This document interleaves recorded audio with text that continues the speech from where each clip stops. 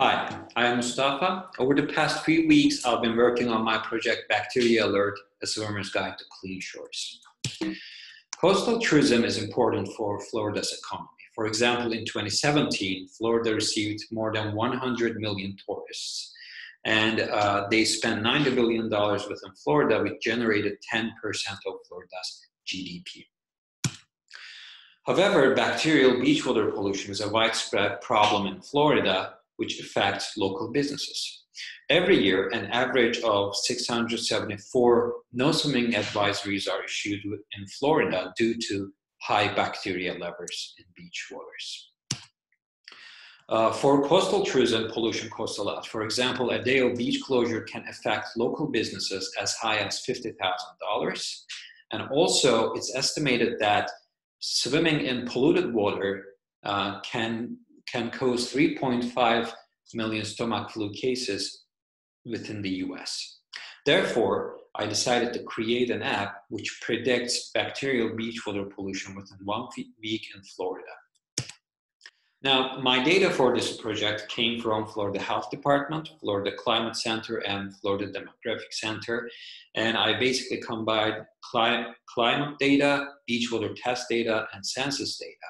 And then I cleaned and merged the data using NumPy, Pandas, and Seaborn. And finally, I got my clean data set with 100,000 test results for 130 Florida beaches. Now, for this project, I have 11 features, and they are beach, day of year, nearby population, and other climatic features that might affect bacteria level in the beach waters. And corresponding to features, the outcome is the bacteria level, which can change from 0 to 1,000. And finally, based on the bacteria level, I labeled each test either polluted or clean.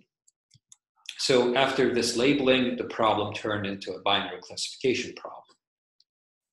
Now, when we look at the data, we see that pollution is more frequent over the summer months, and I believe this is due to high temperature and high population during the summer months in Florida.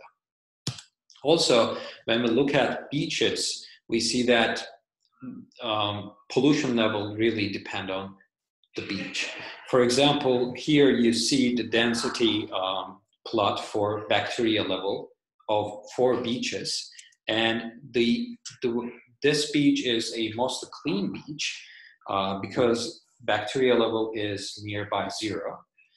Where this beach you see here is a highly polluted beach because bacteria level is dense on higher side.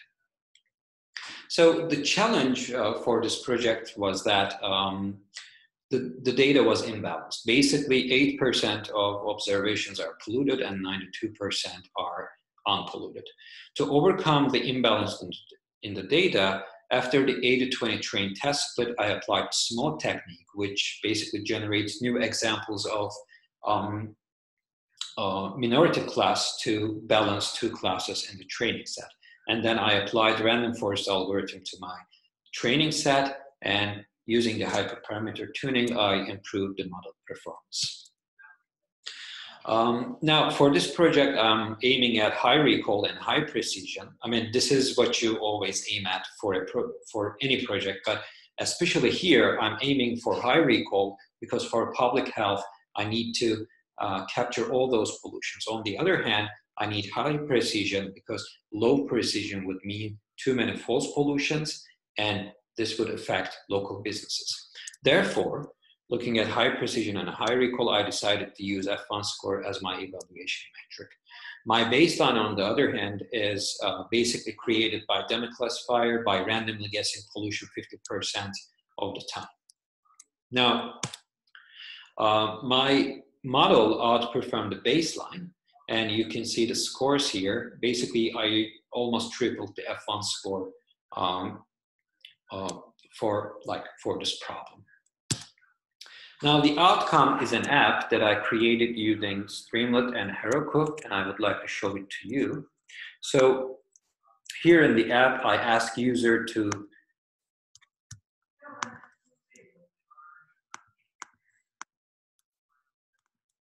So I believe this is not working because we are in Zoom, but so this might still give an idea. So here I choose a county and a corresponding beach, and then corresponding to that, I have predictions for next 7 days, basically. So going back to my presentation, I expect this app help the state of Florida foresee 2,000 pollutions every year, which potentially could save as high as $100 million to local businesses and could prevent thousands of stomach flu cases. Thank you for listening to my presentation. My name is Mustafa CENGİZ, and I am a PhD candidate at Boston College, Mathematics Department, and recently I am a fellow at Insight. And what you see here is a picture from my research. And this picture is basically an abstract model of our three-dimensional world. And I spent most of my time thinking about abstract objects such as this, which helped me gain lots of mathematical and problem-solving skills. And I'm really excited to use my skills at a data science position. Thanks.